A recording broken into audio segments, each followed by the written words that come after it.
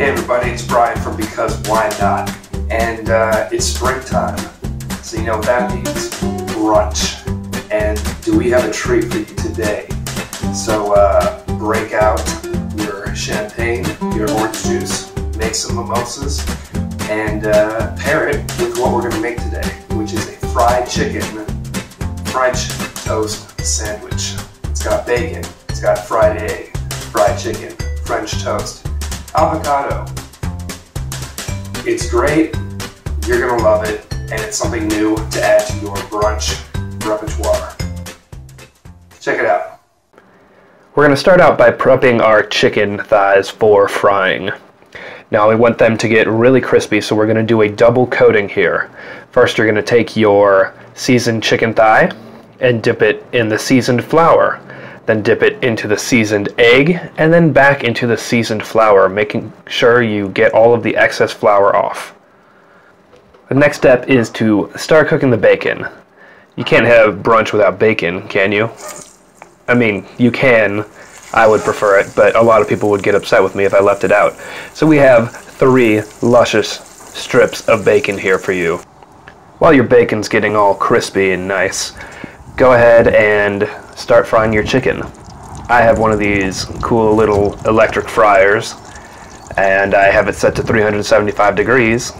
And you know, you could do it in a cast iron skillet or in a pan inside. This is just what I happen to have, so this is what I'm using. By the time you put your chicken in the fryer, your bacon should be done, as mine is. Mine looks pretty crispy, and that's just happened to be how I like it.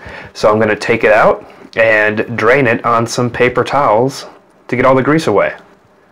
You're a speed demon, and you're really good at cooking because you've been watching my videos. So while your chicken is still cooking, go ahead and start making your French toast. So I'm using challah bread here, cut into about 1-inch slices. You can make it skinnier if you like, thinner. This is just what I wanted to use. You could use different bread, like brioche, or just plain white bread. I wanted to try to get fancy and use challah bread. So you want to soak this bread on both sides in the egg mixture, and it's probably going to take about 20 seconds depending on how thick your bread is. So once your bread is done soaking, just let all of the excess egg drip off and set it aside until you're ready to use it. By the time you're done soaking your bread, your chicken should be done. So remove it to a wire rack to cool. While your chicken is cooling, we move on to the next step, which is actually cooking our French toast. So you're going to melt some butter in a pan, and then throw your French toast in. Don't really throw, place it, because melted butter can be pretty painful if it gets on you, obviously. But what you're gonna do here is just let it brown on each side until you think it's brown enough. The bread should be firm and not soggy anymore. And it's gonna take a different amount of time depending on how thick your bread is. I'm not just cleaning up in this next step, I'm actually going to use some bacon grease to fry an egg for the top of my sandwich. But I don't need all of this bacon grease, I only need a little bit.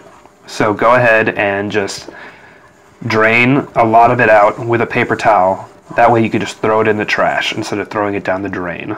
Now that all of the bacon grease is cleared out, we're going to crack an egg into our pan. And it's really at this point that I realized that I probably should have used a different pan and just poured some of that bacon grease in that one. You know, maybe I should have used a pan that didn't have all of these grooves in it. Although it does give the egg a cool shape. I did think it was going to make it hard to flip and keep the egg intact. But as you can see, we have a nicely fried egg, which means that we are finally done cooking and can start plating our sandwich. So we start out with the French toast, top it with our fried chicken, then we move on to the bacon, then the fried egg, and then we're going to add some sliced avocado, just to, you know, make it a little more rich, a little more indulgent, a little more tasty. Once this is done, go ahead and put your bread either on top or on the side. I did on the side because I wanted to show you how amazing this looks without its top on. And of course I had to bring it outside so you could all see it under some natural sunlight. And of course the clouds moved over for my powdered sugar money shot. Thanks a lot, Sky.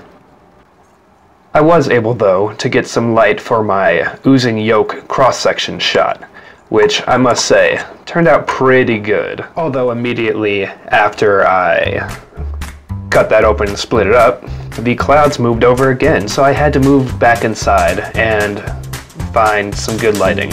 But as you can see here, it looks delicious, and I honestly can say that it did taste delicious.